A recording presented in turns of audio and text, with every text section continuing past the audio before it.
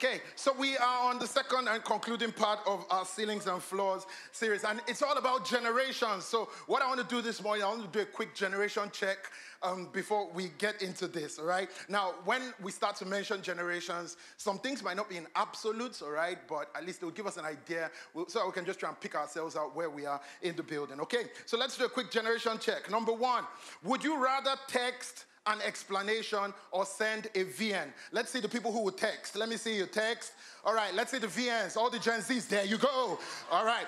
Number two, did you study with, which of these did you study with for your common entrance? Common entrance.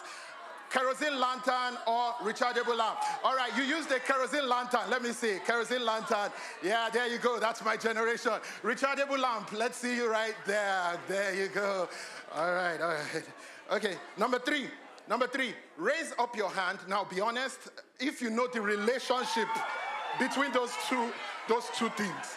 If you know the relationship, raise up your hand. All right, put your hands down. If you don't know the relationship, raise up your hand. Let's just see. All right, that's good. The young shall grow in Jesus' name. All right, number four. Don't ask anybody. Don't worry. It's not important. Number four, raise up your hand if you know what to do with this. You know what to do. All right, if you don't know what that's about, raise up your hand. Let's see. If you don't know what to do with it, don't even know what a VHS tape is. All right. Okay. Number five. You had watched at least 3 Mount Zion movies before you were 8. Before you were 8, 3 Mount Zion movies. Let's see. Okay. All right. Okay, number six. Now, I'm asking about you, not your daddy. Did you ever own, personally, one of these? The floppy disk right there. Did you ever own it? All right, there you go. Okay. All right, let's check on the other end. Let's see the next one. Did you ever own this, ladies? How many of you want Joker jellies? Okay. Number seven. We're just trying to pick out our generation. That's what we're doing. Number 7, if you are more active on TikTok than on Instagram, let's just welcome you to church this morning. There you go. TikTok. POV is you are more active on TikTok than Instagram. Okay. All right. You are more active on Facebook than Instagram. Let's welcome our mommies and daddies this morning. Wonderful. More active on Facebook than Instagram. Okay. Now, number nine. You've ever said this before, and please be honest. You are talking about something you saw, and you said that, and where you saw it, and then you said they put it on the platform. Let me just see if you have ever said that before. Or maybe you even said in Yoruba, I want better platform. Let's just see if you've ever said that. Okay, WhatsApp platform. Okay. All right. Okay. Let's do a few more. Okay, how would you, this might help us pick out our generation easier. How would you commend, your friend dresses up good and you want to commend their dressing? If you are, wait, no, calm down. I'll tell you your generation. All right, if you say something like, you look gorgeous, you are probably like Gen Z. You are probably millennial. If you say something like, this dress is giving, okay. It's giving everything it should give. Okay. No cap. All right. Okay. But if you say that, man, you've got Reese, okay? Hello, Gen Alpha. Okay, whatever. Now, okay, this will help us. Let's do an abbreviation test, okay? An abbreviation test. So we'll start from a good place where I think everybody will be comfortable, all right? Then we'll start to see where we will get you lost, okay? So let's start. Let's put it up. Number 1, everybody, PTL. Come on. Praise the Lord. I thought that was easy enough. Okay, don't worry. Okay, IJMN. Hey, your mommy has sent it to you now. Why you don't know? All right, HBD. Good. IDK. You don't know? Okay. OMW. So good. OMG. Come on, IYK. Yeah, you guys are good. IOY. I love you too. Now, let's get the millennials lost. NGL. IRL. IKYL. I know you are lying. All right. all right. Okay, at some point you got lost. Okay, now a woman sent this message to her son. Look at this. A woman sent this message to her son. Hey son, what do TBH, IDK, NGL, ILY, and TTYL mean? So he replies, to be honest, I don't know. Not gonna lie, I love you. Talk to you later. She replies, no problem, son. Thanks for being honest. I'll ask your sister. I love you too. All right, now, wherever you fall in this, right, generationally, last week we learned that God is a God of all generations. And that's beautiful for us to know. And that we can only discover and live in the full purpose that he has for our lives when we are rightly connected to what is ahead of us and to what is behind us. We saw all of that last week, and we saw that God's intention is for our lives to be connected, to live our lives with what we call hands on us, and that our hands are also on for another generation. And we also saw that a move of God gets stronger as it passes, all right? And so we do live in the tension. I think we do live in the tension of the face of the world changing really quickly. It's like people are coming and going, and our pursuit of purpose and of meaning and interpretation and all of that, we're trying to figure it out through the lens of our generations and all of that. So what I want to do today as we conclude on this series is I want to show you, and this is what I'll speak on for a topic, how to wisely steward generational possibilities.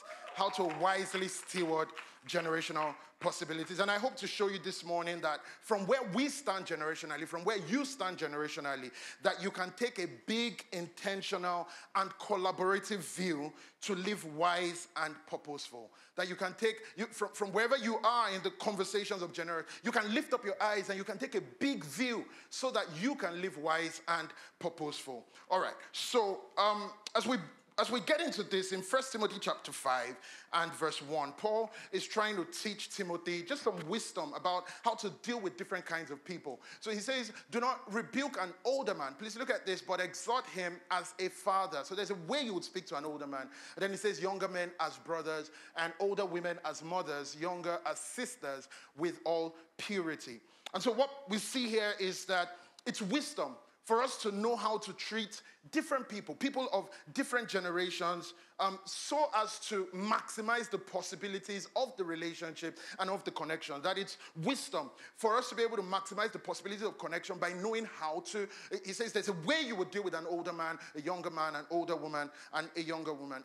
I imagine that if today Paul was writing to Timothy, he would probably be saying things like, don't do this to a boomer man, or don't do this to a Gen Z girl, or something like that. He's trying to say there are ways you will treat people. There are peculiarities as to why we think the way we do, why we see the world the way we do, the circumstances of our upbringing, of the world in which we grew up. I kind of feel like we all grew up in the same world, but if you're honest, it's almost like different worlds. It's almost like there have been 20 worlds. They all just happen to be the same world, right? And so we grew up in different times. There were different things that have shaped our worldview and our life experience and all of that. And they leave us with peculiarities. They leave every one of us with peculiarities. There is a quote that I'll shoot up, and the origin is a bit disputed, but most people attribute it to a guy called Sheikh Mohammed bin Rashid.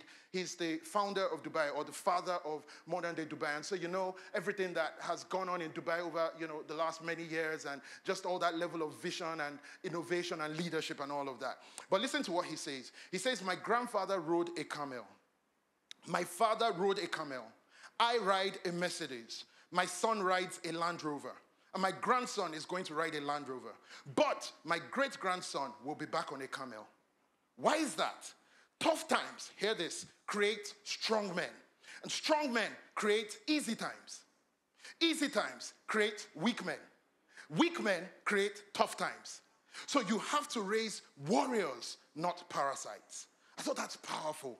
And what we've grown up in, what we've seen, what we've experienced, has shaped us more than we think. If we grew up in tough times, there's a way we think. If we grew up in the middle of war, there's a way we think. If we grew up in a convenient environment, there's a way we think, and it shapes our lives and our worldview. And so we'll notice that how we start to respond as human beings to the questions of love and of connection, or of productivity, of commerce and trade, or how we respond to our deepest longings for, self-actualization or realization, all of that. How we start to respond to our understanding of community community is all influenced by the world in which we grew up in, how we were shaped. So let me try and do a little, maybe just generational introduction, just in summary, just in case you're not too familiar with some of this, so it doesn't fly over your head, okay? And so I'll just put up on the screen just a few major generations that are alive today, okay? So you have born between 1946 and 1964, the baby boomers, who came after a generation you call the silent generation. Silent generation was 1921 to 1945, and baby boomers' current age about 60 to 78. There's an old joke of a baby boomer that asked his father, who was born in the silent generation, so imagine like the 1920s thereabout. And he asked his father that, how did you guys cope? How are you not bored? There was no TV, there was no internet. What were you guys doing for fun? Like, how was life for you? What were you doing for fun?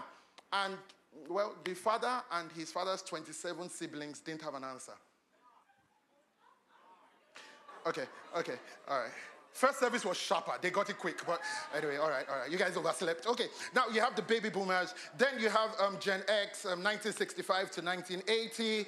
Current age about 44 to 59. You have the millennials, which I do believe is the perfect generation, 1981 to 1996. I know as some of you say all of this, you're like very borderline. Like you're not Gen Z enough to be Z. You are not a millennial enough to be millennial. You just don't have generational identity, kind of confused, all of that. Okay, you have Gen Zs, 1997 to 2012. Current age of Gen Zs, it is perturbing to know that Gen Zs are 27 now, like it's perturbing, right? 12 to 27, Gen Alpha up to about 11 years now. And where I'm going is that there are peculiarities, all right? And please stay with me. This would help you in how you think about what God is doing in your life. There are peculiarities of every generation. For example, if we bring this home and we talk about the baby boomers that were born, up to about 1964, about 60 to 78 years and all of that. In our own country, these guys experienced the ravaging effects of the Civil War. For example, they saw division in this country. They saw a civil war. They witnessed it. They felt the emotions. And so it shapes how they think. That's why some of you during the last elections would hear your parents say they can never vote for someone from a tribe. And you're trying to say, listen to their propaganda. It's not about propaganda. There is just something underlying how we see the world because of the circumstances in which we have lived and what we have experienced. All right? Again, you have millennials and who are about 27% of the world population now. And millennials are the first generation to know a childhood both with and without the internet, all right? And so they started out without the internet. They knew just those values that were shaped as private people and what that kind of life is, what it meant to have meditation, what it meant to have, a life and to build some values that were before the invasion of that kind of technology and the internet. And then they also, in growing up, started to experience, the internet and all of that. And so they have peculiarities to their lives because of that kind of upbringing and world culture. You have Gen Alpha, that was the first generation that doesn't know a world without social media. Think about that. Do you know what it's like to not know a world without social media? Think about what that does for your sense of identity, for your sense of affirmation.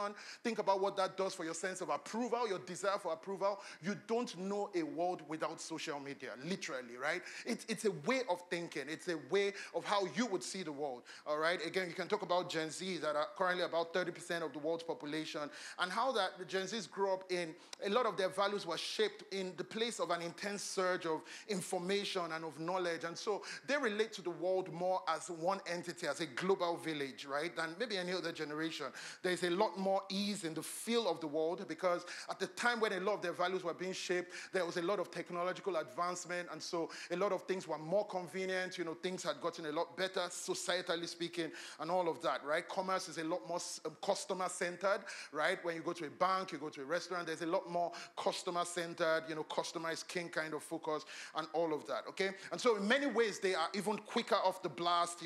They will definitely deal with a lot more fear of missing out because obviously they know the realities of a lot of what shaped their lives is such that when I go off for 2 hours, I feel like I've missed a lot. I literally come back on and it's like, where have you been? Like everything has happened. Like the whole world has literally moved, right? And so if I grew up in a lot of that, I would naturally deal with a lot more fear of missing out than my grandmother that would go away for 2 weeks and nobody cares, something like that, okay? And so in many ways, as we think about it, this world that we all grew up in has shaped a lot of how we see the world. And I really want you to appreciate that this morning. There's a reason why a Gen Xer, for example, and they're thinking about things like integrity and their word and what it means. Because a Gen Xer grew up in a world where when I tell you that I will come and see you in Enugu, all right, next week Tuesday at 2 p.m. in your office, I have to keep to it because there's no way I can cancel that appointment, all right? So if I said I'm going to come to Enugu next week Tuesday at 2 p.m., I better be there, right? There's no phone I will use to call you to tell you I'm late. There's nothing. So I will grow up to know the value of keeping my word. That would be very different from somebody who grew up in a generation where I can cancel an appointment 1 minute before. Literally, I'll just text you, all right, and tell you I can't make it, all right? And so when a Gen Xer is thinking about words, things like I gave you my word and my values and my integrity and all of that, you understand that the world in which they grew up forced them to think in a particular way, to be trained, all right, in a particular way, all right? A Gen Xer or a boomer would work a job for 35 years, all right, and retire after 35 years of meritorious service in the same place, same thing, right? For different reasons. One, maybe it was the world that forced them into it, forced them not to be ambitious in a particular kind of way. Why? Because how you even know the existence of opportunities? You don't even know, right? How you leave work to go and check who is advertised? You can't. You sit down there, so you become a faithful person, right? You will stay there, and 35 years later, they will shake your hand and give you plaque that you have spent your life and retired and all of that. But a Gen Z person starts a job today and uses the internet of that office to apply for another job, and at break time, we'll be attending an online interview right now. All right? And so the world in which we all grew up shapes how we think. And that's why a Gen Xer would a lot more have this kind of stability about what they do, stability about how they think about the world, while a Gen Z would more likely just be open to options. Do you get what I'm trying to say? Options like, let's just test it out there. Let's test the relationship, situation, just test it out there. It's a way of thinking, okay?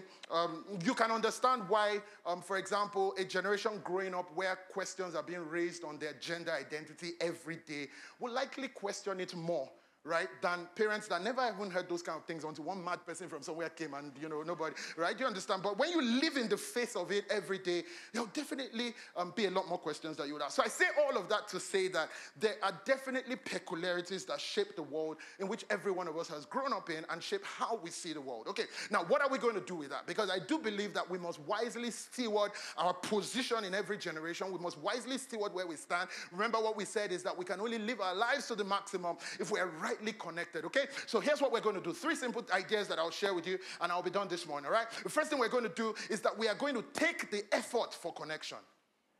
We are going to take the effort for connection. Connection is not just going to happen randomly because we see the world differently. Connection is not just going to happen naturally because our worldviews are different. So what are we going to do? We are going to take the effort for connection. Why will we do this? Because we know that the purpose of God for our lives in every generation will only be maximized to the extent that we connect rightly with what is ahead of us and with what is behind us, all right? So we will take the effort for connection. Look at 1 Timothy 5 again, which we read. Paul says that do not rebuke an older man, but exhort him as a father, younger men as brothers, and older women as mothers, younger as sisters with all purity. I think it's so powerful because we think many times this might just be a verse telling us how to treat older people. But no, look at what he's saying. He's saying, Timothy, from where you stand, know how to treat every kind of person, all right? There's a way you treat older people to connect rightly and get the value there. There's a way you treat younger people to connect. In other words, it's not that I would treat older people right and younger people should learn how to treat me. No, it's that from where I stand,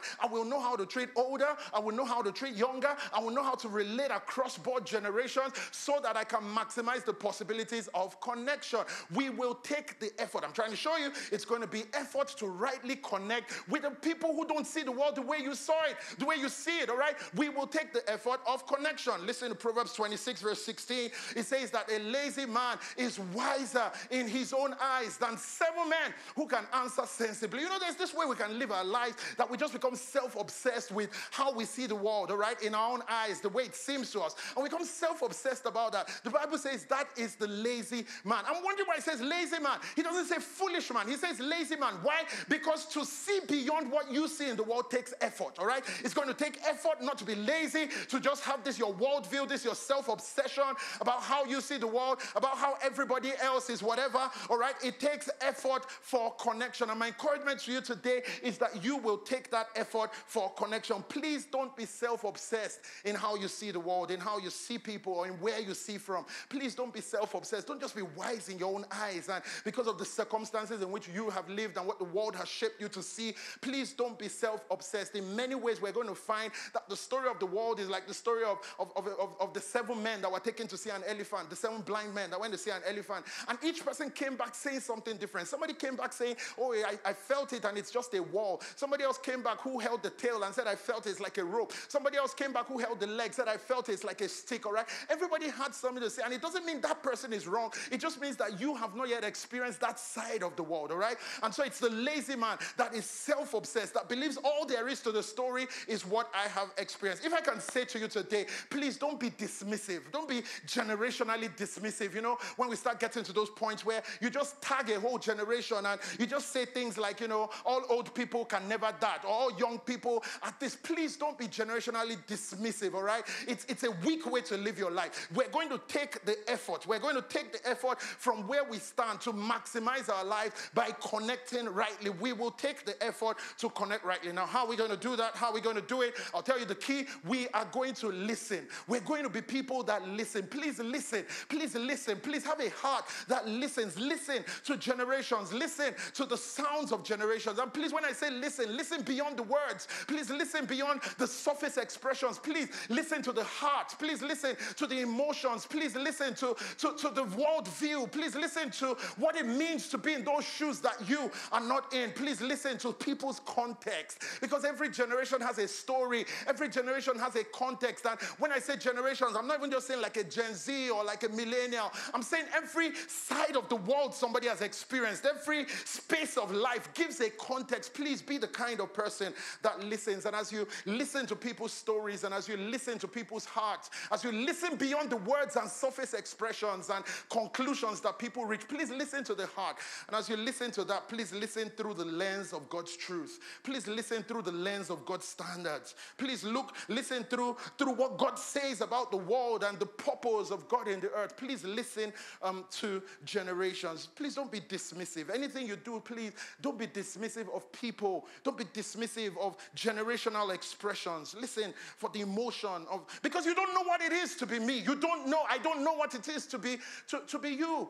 You don't stand in my shoes, and the world has shaped every one of us more than we probably admit. You don't know what it is to look at your age and realize that, you know, give or take, I only have maybe 10 years plus-ish left on earth. And then my son, my daughter is now telling me that they're not in a hurry to marry or to have children. You don't know what it's like to be in those shoes. And so some of the things you will say, do you get what I'm trying to say?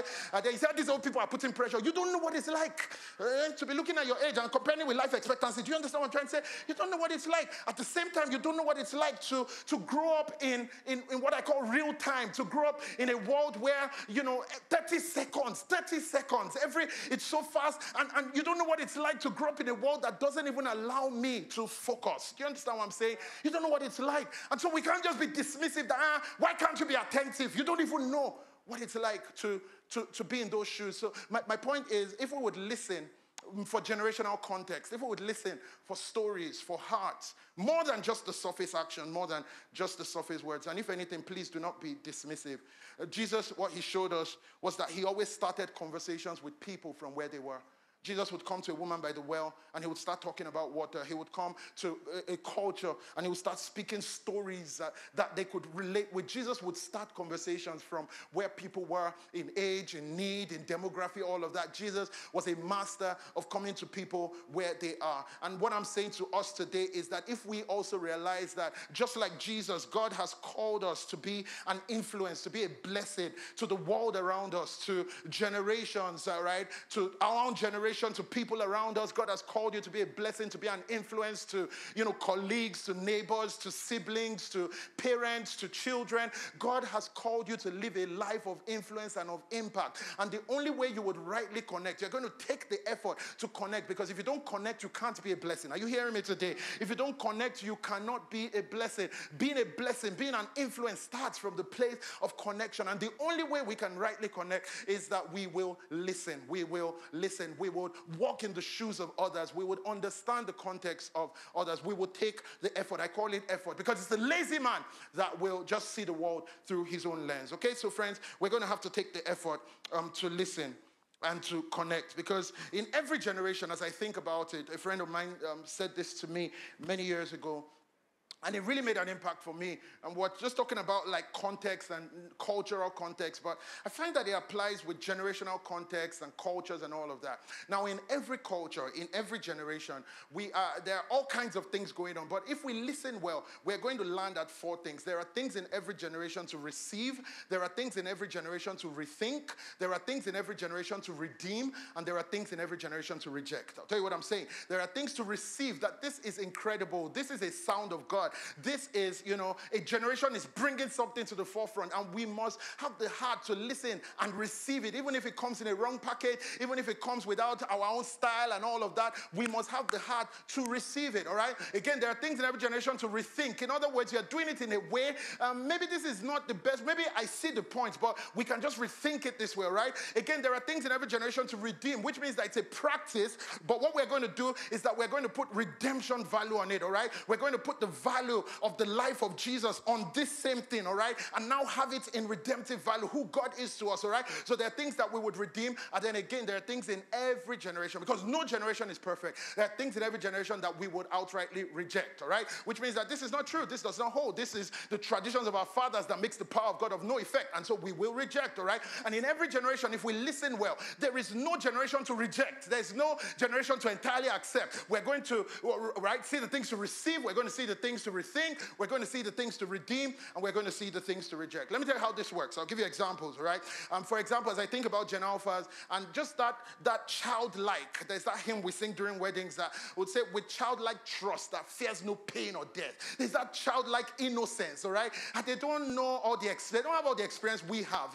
When you are trying to walk a walk of faith, there is how something happened to one man in Port Harcourt. I read one story. There's a lot that has muddled your waters, all right? But when you see this young childlike audacity, it just wants to believe, it wants to dare, it just believes possibilities and all of that. And so I believe that there is a younger generation stirring up that will have an audacious faith, all right, that is pure, that is God-inspired. And what are we going to do? We are going to receive it. Please don't stifle it. Please don't play down a sound of God that is putting this raw, audacious faith in another generation. You may be too experienced for that kind of faith. You may have too much contradiction in your head, in your mind for that kind of faith, but you're going to see it in a generation and steward it right, all right? And don't stifle it and encourage it and champion the cause of that kind of faith in a generation.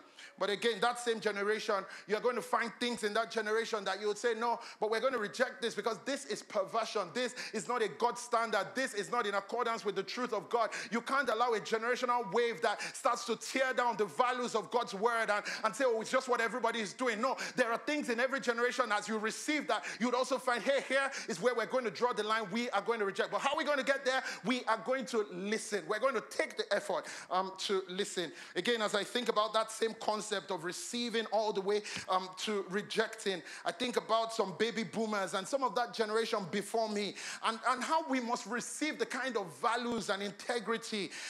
Because this generation grew up. My dad would tell me stories of what it was like growing up and how, they used to have newspaper stands. I don't know if you make newspapers. Some of you don't even know that they sell newspapers. You read news online, all right? They used to sell newspapers. And so when you have these newspaper stands, right, what would happen is that the newspaper vendor, would put the newspapers in the morning, all right? And he would write the price. And he would just put a stone on top of all of them so that they don't blow away. He would write the price and he would go away. In the evening, he would come back, all right, to come and take his money. So if you want to buy, you've seen the price, you would drop the money, all right, and you would go away. He doesn't even know who bought it, but he would come back in the evening and meet his money there. When you grew up in that kind of society, there are values that shape your life. Do you understand what I'm trying to say? There are values and their integrity. And friends, these are the kind of things that we must receive. We must listen for. You can't dismiss a generation that knows that and say you're just right. Because these things are built with time, with trust, with an emotion, with a kind of, satisfaction. It takes a lot to build it. So what are we going to do? We are going to receive that. But in that same generation, sometimes you start to see that there are traditions of your fathers that have made the power of God of no effect. Are you hearing me today? There are traditions that start to stand in the way of a thing God is trying to do. So we will draw the lines and we will reject that. And I can go on and talk about a generation like Gen Zs. And I think about how we must receive. There's a pursuit of knowledge and of truth that I see with Gen Zs. Why? Because, you might look at Gen Zs many times at surface value and just feel like they're very inquisitive and all of that. But if anything, I see with a generation that wants substance. They don't just want forms. They don't just want, we go to church because we must go to church. Why do we do this? Do you understand? Let's get to the core of the truth. And that's when you start finding out many of the things you have said for 20 years. You don't even understand it yourself. You get what I'm trying to say? When the right people ask you questions, you get what I'm trying to say? So you now say, keep quiet. Why are you questioning the Lord Almighty? No, come on. We must receive that kind of love for truth. We must receive that kind of love and hunger that wants more than just a surface. I don't just want to play God games and just be in conformity. For the next 20 years, I don't want to play games. If there's a thing about God, I want it at the core. I want the truth of this experience that way. Are you hearing me today? So what are we going to do? We are going to receive that. We're going to receive it as a generational push that pushes us towards the truth and a deep love for the truth. We would receive it from a generation.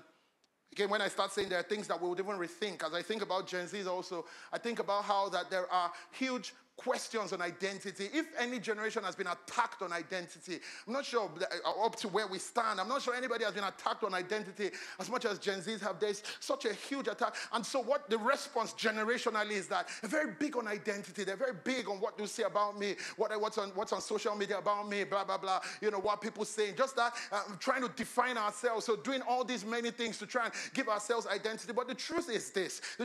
They might be approaching it in a wrong way, but if we rethink that, we'll rethink that and see the quest for identity is really a very valid quest, right? It must be at the base of our lives. That awareness of who we are must be at the base of our lives. But here's how we're going to rethink it. We are not going on social media. We're not going to the news to find out who we are. We're going to a God who holds the truth about our lives. We're going to a God who has spoken about our identity and says it's in Him. So we would rethink that generational approach and take it to the right. Are you hearing me this morning?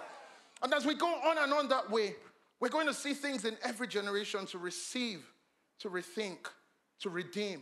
As I think about what we must redeem, when I look at some of my parents' generations, just from the boomers, the Xers, and all of that, there is a satisfaction in those generations, a satisfaction, a satisfaction that they're not looking for what is not lost.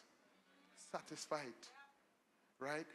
And so subsequent generations came along and became a lot more ambitious. Like, I don't want to die the way my father died. I want to do things in my 20s, that kind of thing. But all your daddy was looking for in his 20s was just government, Volkswagen, just easy, soft. They're not looking for anything more than himself. That's a satisfaction. But what we're going to do is we're going to redeem that. And what do I mean? Because it's not just about being satisfied. We need to be ambitious in a godly way. But we must redeem that satisfaction and call it contentment in God. So we will start our lives from a place of contentment, a deep rest in God. Not just a rest because we lack ambition, but a rest in what Jesus has perfected for our lives. And so we find rest in that. I will redeem that thing and call it rest in Jesus. And then I will be rightly ambitious. Are you hearing me this morning? And we can go through and through and through, and I'll show you that there are things we would receive, there are things we would rethink, there are things we would redeem. As I think about the online influx of my children's generation, that there is such exposure, online perversion. What are we going to do? We're not going to stifle it. We're going to redeem it. Hey, news headline, Satan didn't create the internet. Maybe you don't know. Oh, surprise. He didn't. He's not that smart. Are you hearing me? All Satan does is to make a mess of what God creates. Satan doesn't create. He only perverts. Are you hearing me? So what are we going to do? We are going to put righteous value, and we will see the gospel spread in the generation we're in and of our children more than ever before, as it goes with places we could never even go. We would redeem it. Are you hearing me today? And so I can go on and say, but here's what we're going to do. We must think how we receive, how we rethink, how we redeem, and what we reject. In every generation. All right? So we must take the effort for connection. Take the effort for connection. Let me run because of my time. But please, don't stifle generations. Please don't be dismissive. Don't tell a younger generation to just shut up and not ask you questions. The questions are valid. The questions are valid. Even if you don't have the answers, you can point them to Jesus, who is the ultimate answer. But the questions are valid. They're asking questions to point them towards truth. And we've had this generational attitudes where you just stifle and say, oh, all young people are this, all old people are that, you know. And there are things within all of that to just see how we can put redemption value on it, all right? Please don't despise generations. Okay, second thing I'm going to say is that we must, first of all, I've said we must take the effort for connection. Secondly, we must take responsibility for the flaws in your flow. When I said this in first service, people that were in front, they ran out shouting. Did you not hear I said, take responsibility. Yeah, let me give you a second chance. So second thing we're going to do, we're going to take responsibility for the flaws in your flow. Oh, there you go. Yeah. You take responsibility for the flaws in your flow. I remember growing up, and when we lived in a few houses growing up, but one of the things that was common to all the houses we lived in, they were old houses. And so we'd move house, and it was typically good when you move in the dry season. So, you know, you'll just be boiling that the house is fine. Then the first day it rains. You just first start hearing, bum, bum, bum, bum. So as you stay in the house for a while in the rainy season, you start to know all the places. Once it starts raining, you know, it's raining also, you know where to put bowl, you know where to put buckets, you know the places that, you even know the places that drips over, you must put bath, you know, there are different, right? How many of you know what I'm talking about? Come on, don't, yeah, okay, all right. And the idea is that there were flood ceilings, that many times there were just leakages. Some of you are like, what's that? Don't worry. Our roof was leaking, that's what I'm saying, all right? So it just drips in different places. And, you know, last week we were trying to establish this concept of generations give us their ceilings to build our floors.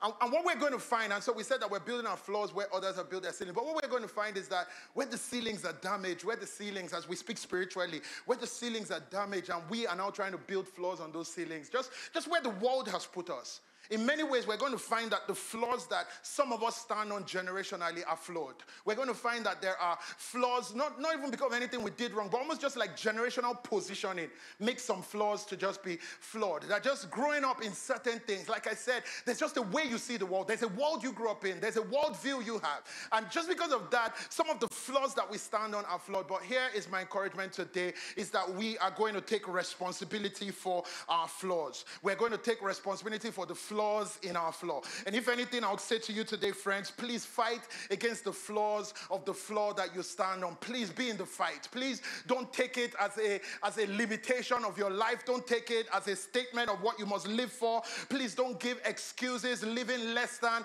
because of generational limitations. Please be responsible to fight for the flaws in your flaw. Please stand up to know that it doesn't matter the generation that you're in, or where you started out life from, or where the world has put your generation. You don't have to live in the limitations of those flaws. That's what I'm trying to say. Please fight against the flaws of your generation. Please fight. There are peculiarities that shape every generation. There are peculiarities that would almost position you to be a kind of person. But when you start to see that it doesn't align with what God calls you to be, it doesn't align with the standard of God's truth, please fight. Why? Because our God is greater than the limitations of any generation. The God that we serve is the God of all generations. He's the God of all time. Are you hearing me? The God that we serve is greater than the failures or the limitations of any generation. So as we align with him, then we can fight against the flaws that limit us in time in every generation. Please don't excuse living in generational limitations. That you are an old person doesn't mean that you should be extinct, right? That you should be outdated. That, the way young people are doing things now. No. Don't live in the limitations of being old. Are you hearing me? And again, that you are a young person doesn't mean that you have to be naive or lack credibility. That is just the way everybody around me is. That's just the way that you grew up in a generation that gives you this customized kingship.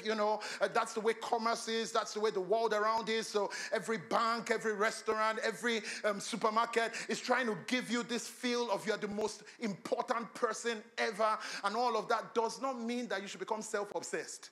It is not a validation to become self-obsessed. Are you hearing me today? The world might push you, fight against that flaw. I'm not going to build that kind of life where you then become self-obsessed. You walk into a church service and suddenly worship is no longer about God. It's all about you because I am king, all right? And so it's all about me. It's all about me. It's all about me. Oh, Tolu, how I feel. What happened this morning. What I'm going through. It's all about me. Come on, don't be self-obsessed. We came to worship Jesus. At some point, you have to realize this is a generational flaw. It will limit your life. Are you hearing me today? Don't live in that self-obsession that you live in a generation that is full of knowledge and of wisdom, and there are new things, and now you can study your Bible literally. You can open just one click. You can see every Greek meaning of every word, and so you have this influx of revelation. Does not mean you should become rude to people that studied hard to know the things that they're saying. Don't become a rude person. So because you got one revelation that your grandmother did not have, bless God for her life. But now all these old people don't know anything. Hey, grandmother was faithful to God for 20 years, 50 years. And listen, you may have a revelation now on an item, on one thing that maybe she doesn't have. But listen, in the limitation of that her own knowledge, grandma said, I will never pray without tying a scarf, as an example. So when you even want to say, we're about to travel, grandma, she will run, she'll carry cotton, she'll put it on her head. Not she cannot pray without. Okay, now you have revelation, Abby. So grandma, who has done that faithfully, do you know the effort it takes to do that faithfully? For 50 years, to say, I will never pray. And she prays every day. The way she prays, you don't even pray that way.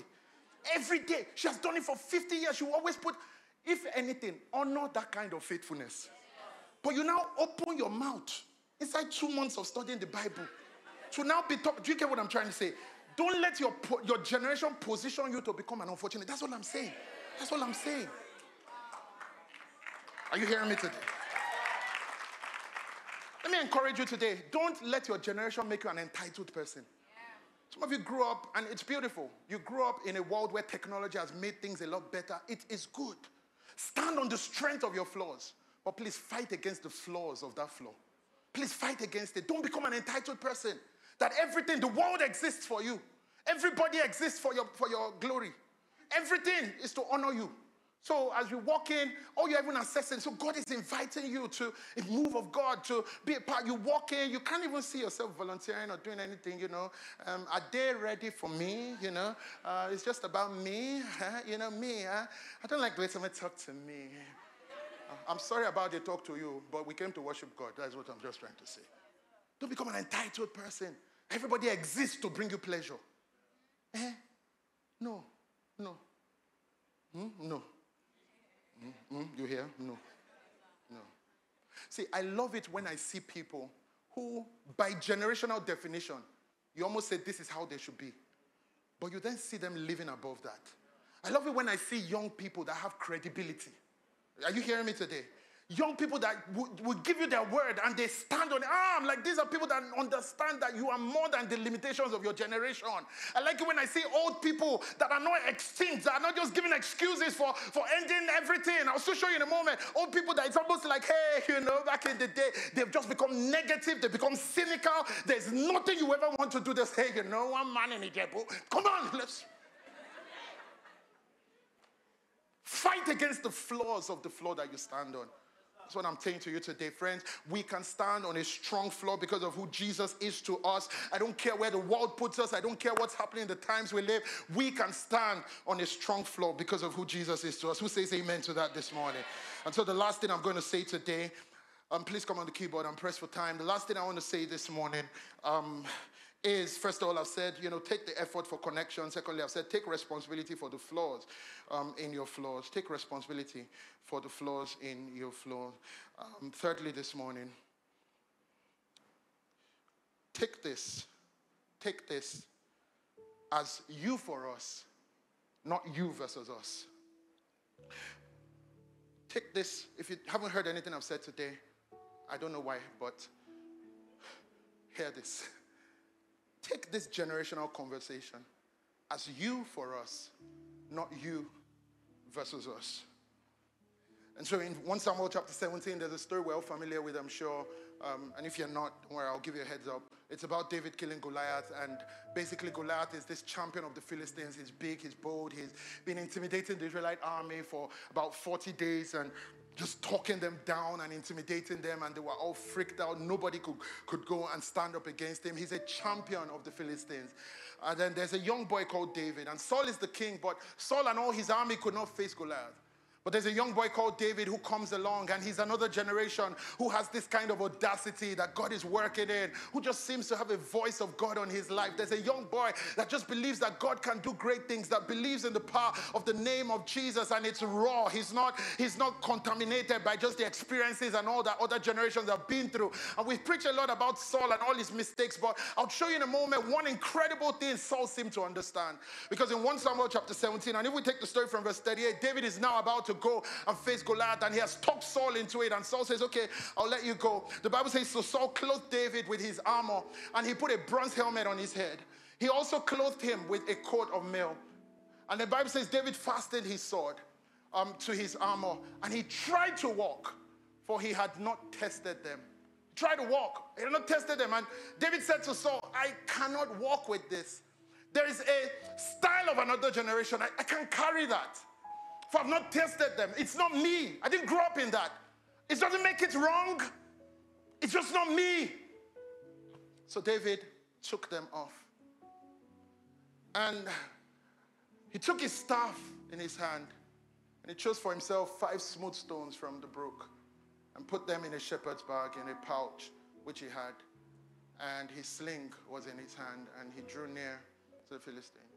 And so can you see David in that moment coming to Goliath, not with Saul's armor, not with the style of another generation.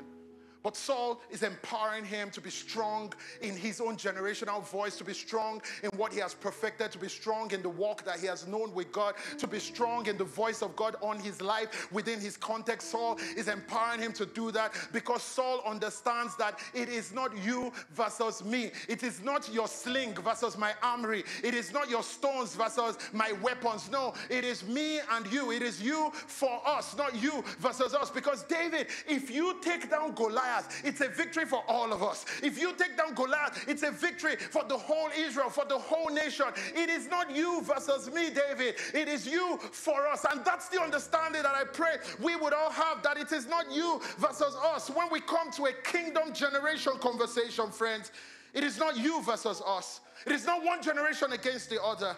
It is what God is doing in every generation for the sake of every one of us. It is you for us. Kingdom generation thinking. It's not you against us. It is you for us.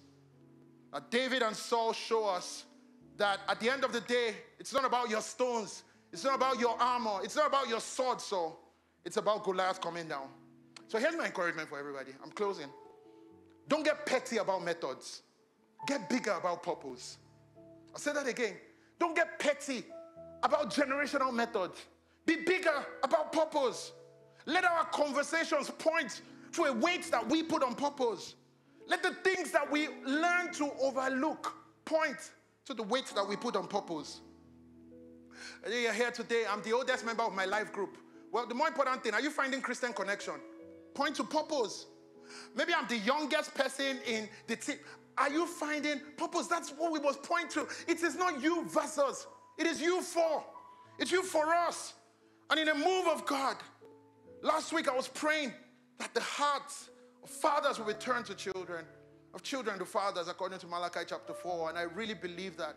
But today my prayer is for every single one of us, for our hearts to be turned to the purpose of God, to the weight of the purpose of God. Because I believe that when our hearts are turned to the weight of the purpose of God, then our hearts will be turned to each other in a whole new way. Listen, friends, when our hearts are turned to the weight of the purpose of God, when we see that God wants to bring down a Goliath, when we see that God is on the move here, God is trying to bring down a Goliath, then guess what? Every heart of David will be turned to Saul, and Saul to David. Saul will start to say, how can I champion what God is doing in David's life? David will start to say, how can I come for Saul's blessings on my life? It starts to become our hearts turn to each other when we understand that our hearts are actually turned to the weight of the purpose of God in our life. So friends, today I would encourage you, let us not allow a Goliath run ravage on us. Let's not allow a Goliath start running ravage on the purpose of God, on another generation, what God is doing in the earth. Don't let a Goliath run ravage and intimidate our children and intimidate the move of God God, intimidate people trying to put their faith in God. Don't let it Goliath run ravage and make us look weak and,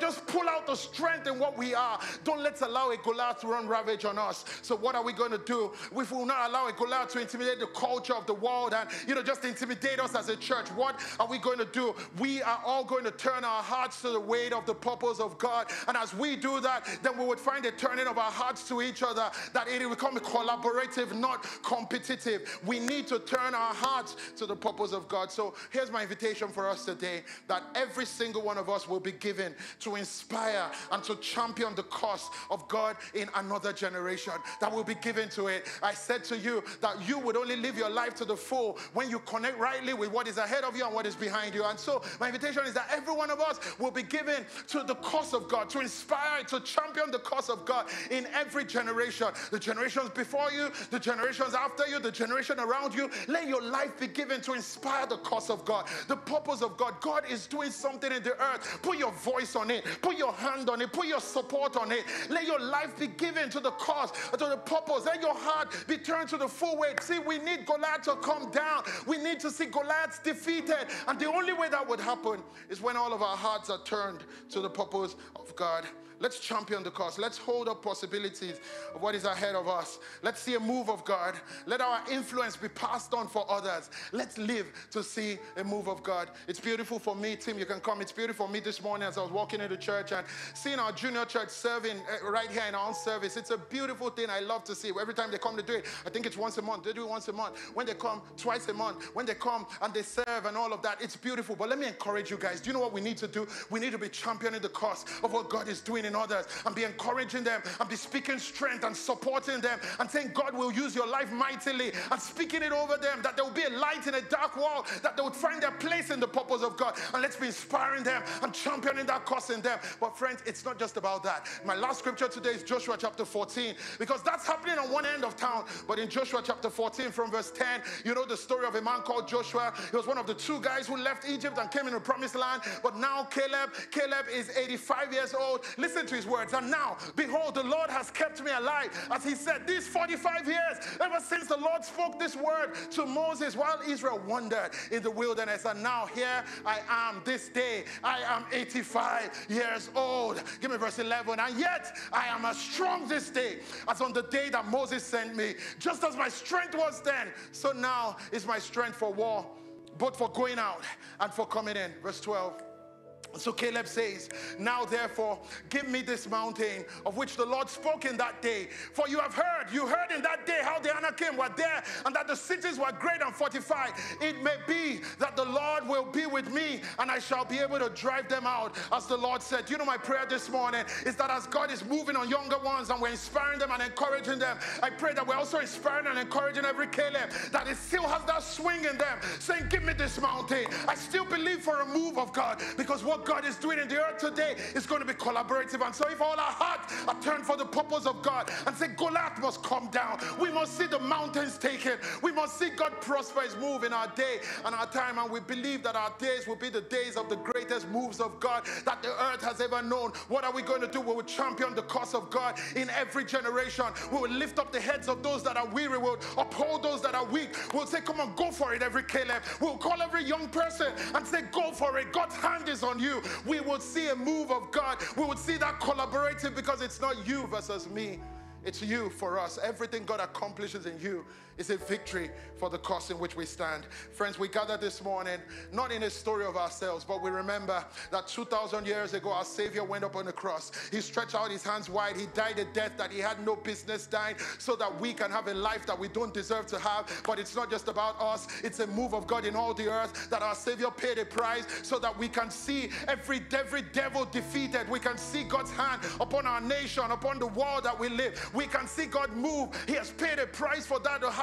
And so, friends, let's give ourselves to champion the cause of what God is doing in the earth. There's enough purpose for us to lift up our eyes to. Let's not become small and petty along generational divides, but let's believe as we connect, as we take the effort to hear ourselves, to listen, to connect, that God will do what he has never done before. That there'll be a stirring up of Caleb's, there'll be a stirring up of the young, there'll be a stirring up of everything around us, and we will indeed see God do what only he can do. There's a generation that is not yet born, that is crying for direction, that is crying to say, I don't want to grow up and Goliath intimidates my life. Friends, we can stand up to that purpose of God. We can steward from where we stand and see God, that we can believe that we will live in the days of the greatest moves of God ever. Who says amen to that? Friends, can I encourage you that we will build strong. We're not going to give excuses for the flaws on our floor. We're going to build strong. We're going to raise it up, and we are going to give our ceilings for another generation, that others will come and build on what we've built. Amen, anybody? That we're going to leave a heritage. We're going to build strong. We're going to give strong lives, and we're going to give it for God to prosper his purpose in and through us. In Jesus' name. Who says amen to that this morning?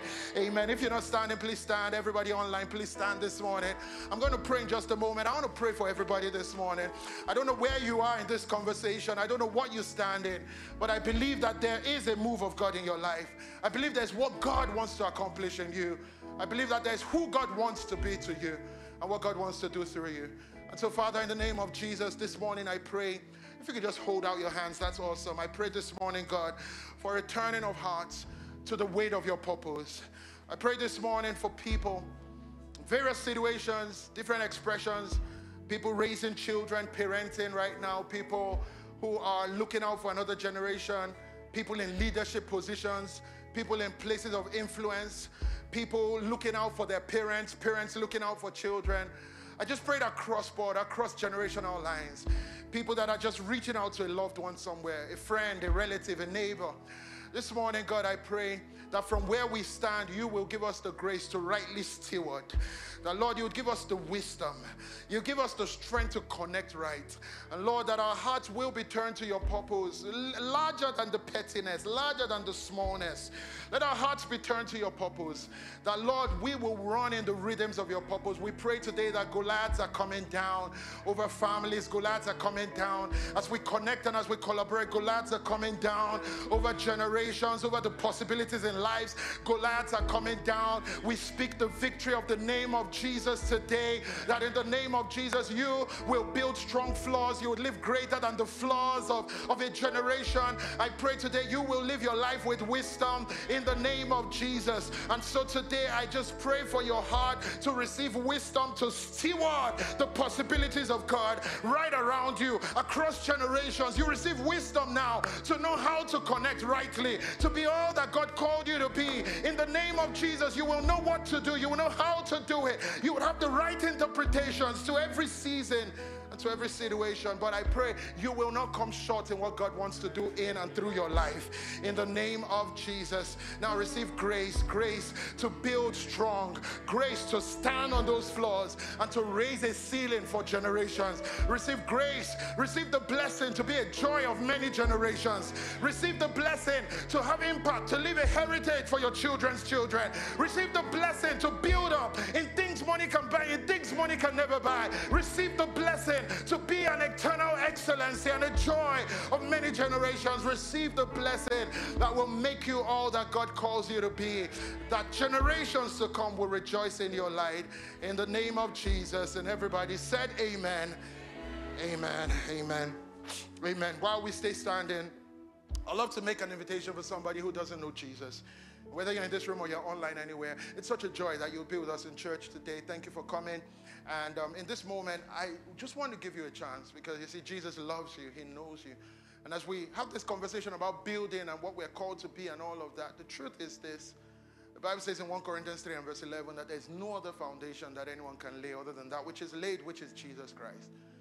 Where our building starts is when we have the foundation, which is Jesus. There's nothing we can be in ourselves. Every one of us here, we're flawed people. We're messed up, every one of us, till we found Jesus. He makes the difference. And I don't know who you are or how you got to be here today, but if you don't know Jesus in a personal way, if you can't say this morning that you are born again, or whatever words you used to say, maybe at some point you had made a decision, but you know that you've walked away, you're far away from God. You're living in sin. You need forgiveness today. You need to be able to say you're on the same page with God. You need the gift of his grace today.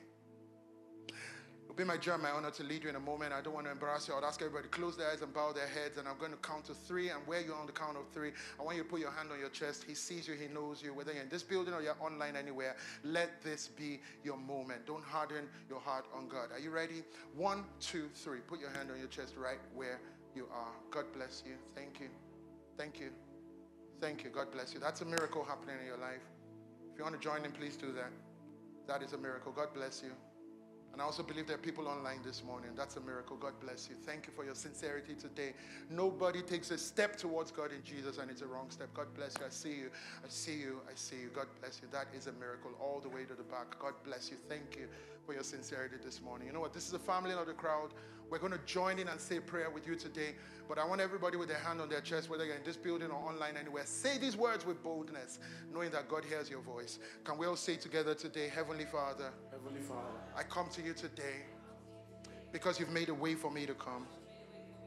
Through the death, the burial, and the resurrection of your Son, Jesus. So I believe with all my heart that Jesus Christ is the Son of God and is the Savior of the world.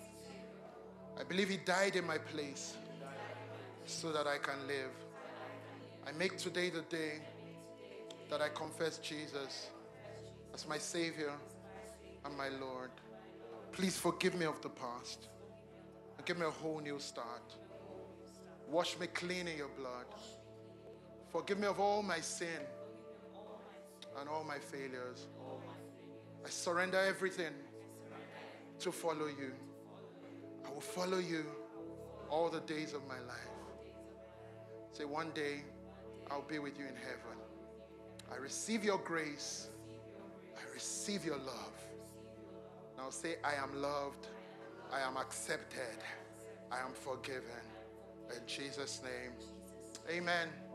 Amen. Come on, let's congratulate. Let's congratulate everybody who prayed that prayer. Congratulations. That's a miracle. A miracle just happened in your life, and we are so excited about it. I can't tell how excited I am for everybody who prayed that prayer. That's a miracle. You just did the very right thing and taking a step towards God. You know what? I want to serve you. It's a family, not a crowd. We want to serve you in every way that we can. So if you put your hand on your chest to pray that prayer, once you get out of the doors after service, you're going to see some of our team around the premises. When a faith support tag, they'll be waving something like this. It's a gift from our church we want to place in your hand. It's just something to get you started.